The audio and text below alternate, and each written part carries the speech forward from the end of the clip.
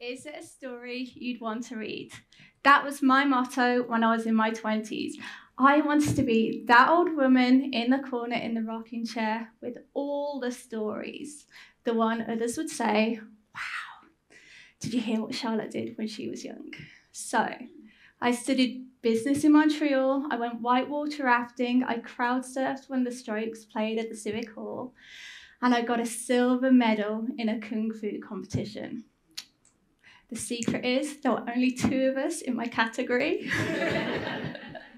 But I got the story, and storytelling is fundamental to us as humans. It's older than writing, and a good story helps us to process and share information in a way that creates an emotional connection. It bonds us together. And the elements of a great story are a main character meets an unexpected obstacle. A crisis results. They try to overcome the obstacle, which leads to the climax and then the outcome of the story. The stories I planned on telling were once full of adventure, but Enid Blyton style adventures where there might be a mild climax, but everything would be sorted out by tea time. I was in for a rude awakening. My story is far from a mild crisis and not so easy to tell. So let's set the scene. When I turned 30, I was working in PR and I had burned out. I'd cry in my car on the way to work, and I'd daydream about losing my job and jumping on the first flight out of the UK, until I realised I didn't have to lose my job. I could just hand in my notice and book a trip. And that's what I did. One lunchtime in September 2013, I booked my flights to Bangkok and a Northern Thailand experience tour. And instantly I felt better.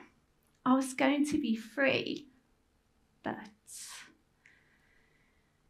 in the weeks running up to the trip, and here's the unexpected obstacle, I started to feel different. I noticed a prominent blue vein in my arm and chest. I had a cough that wouldn't go away, and my neck, lips, and eyes were getting really puffy and bulky, so much so that one friend thought I had mumps, another just didn't recognize me. Several trips to doctors didn't find anything untoward either. I was given cough medicine, an inhaler, a urine test, but I was told it was cough and cold season, and there was a lot of it about.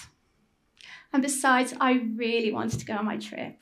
I didn't dream it was anything serious. So on the 8th of January 2014, I flew out to Thailand, and for the next few weeks, I went to temples, waterfalls, I went to a cookery class.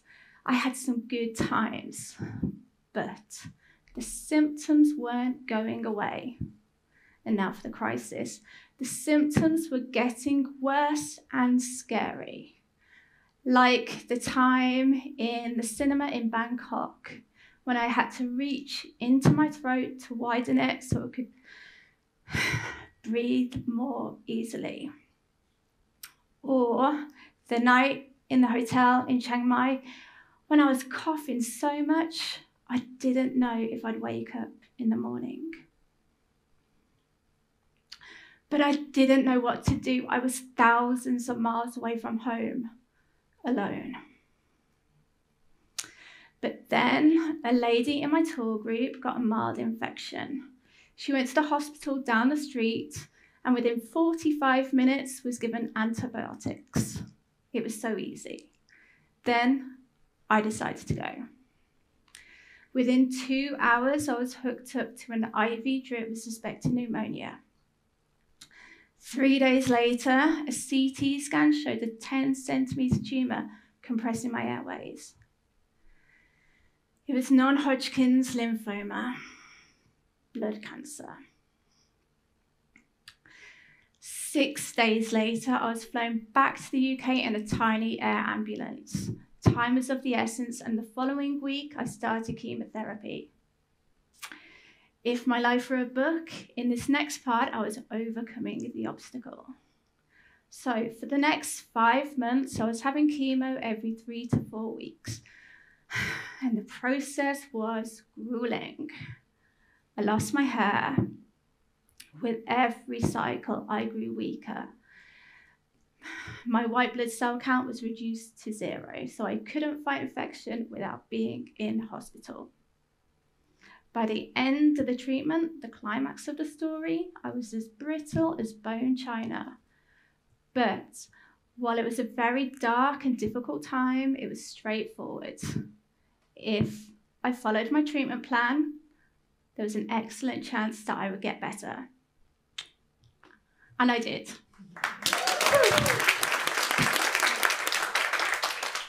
So, for the outcome of the story. In August 2014, I had my final PET scan, which showed the tumour had gone. I was so happy, grateful, and relieved. I wanted to live life to the fullest. If my life had been a fairy tale, this could have been the happily ever after moment. But real life isn't like that. The end of my story was not tied up in a neat conclusion. The hospital had been a kind of sanctuary. It was one of the few places where I looked and felt normal.